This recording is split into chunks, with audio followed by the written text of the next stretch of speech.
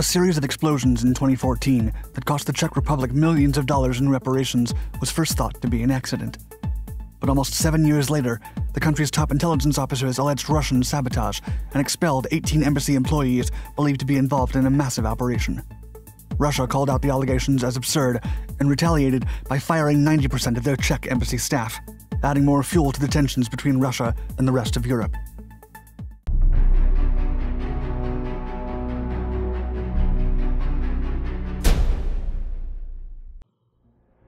The incident. On October 16, 2014, an ammunition warehouse leased by a commercial arms dealer, IMEX Group, exploded in the Verbětice village in the eastern Czech Republic district of Zlín. The explosion at warehouse number 16 set off 50 metric tons of stored ammunition thrown 870 yards away from the area. It also took the lives of 2 employees.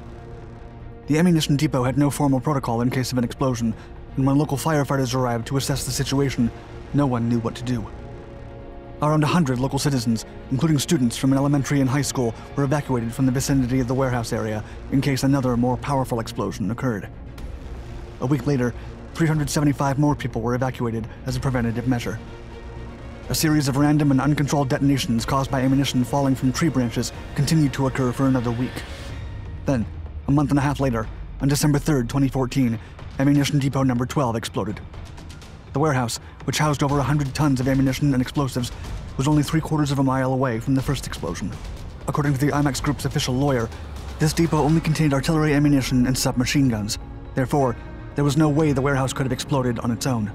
For the remainder of the year, more sporadic and unexplained blasts continued to happen. Cleanup. On December 22nd, cleanup specialists and pyrotechnicians returned to the village to assess the damage of the second substantial explosion.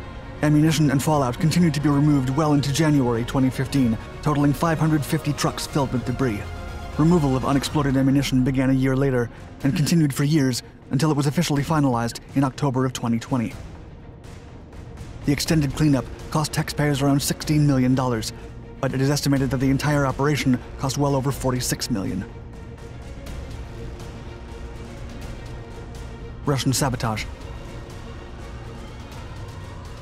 Although the blast was first assumed to have been an accident, a thorough investigation by Czech Republic officials produced different results.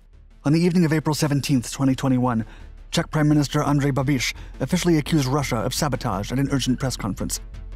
According to the Czech police and the Security Information Service, the warehouse explosions were engineered by Russian military intelligence officers from the agency known as the GRU. At the time of the blast, the ammunition and weapons in the storage houses were being prepared to be shipped to the EMCO company in Bulgaria, owned by licensed arms dealer Emilian Gebrev. Gebrev was one of the leading military goods suppliers for the Ukrainian Ministry of Internal Affairs and the National Guard amid the active phase of the Russian and Ukrainian confrontation. He was also the owner of the IMEX Group. 6 Russian intelligence officers were accused of being involved in the explosions, including Alexander Mishkin and Anatoly Chapiga. According to the investigation, Mishkin and Chapiga traveled to Prague between October 13th and 16th in 2014 and requested permission to visit the warehouses using fake passports and fake names. Although no witnesses spotted them at the facilities, Czech investigators believe they visited the Verbětice depots, masquerading as potential arms buyers. The same day as the conference, Jan Hamáček, Minister of the Interior and Acting Minister of Foreign Affairs, announced that the Czech Republic was expelling 18 Russian diplomats identified as Russian intelligence services members. By the next week, Czech President Miloš Zeman noted that they were still investigating the possibility of an accident. In a pre-recorded statement, Zeman said, quote, "We are working with 2 investigative theories. The first original one, that there was an explosion resulting from inexpert handling of explosives, and the second, that it was an operation of a foreign intelligence service."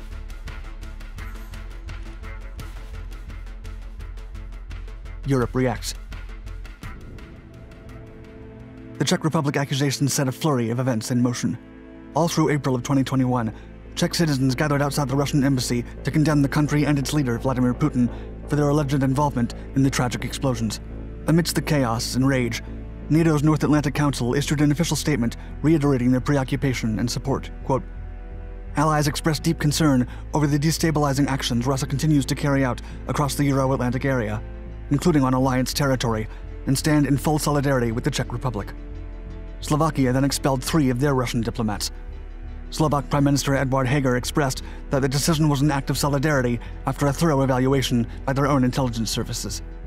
Soon after, Lithuania, Latvia, and Estonia also expelled some of their Russian diplomats, while Albania and the Baltic states voiced their concerns over Russian intervention.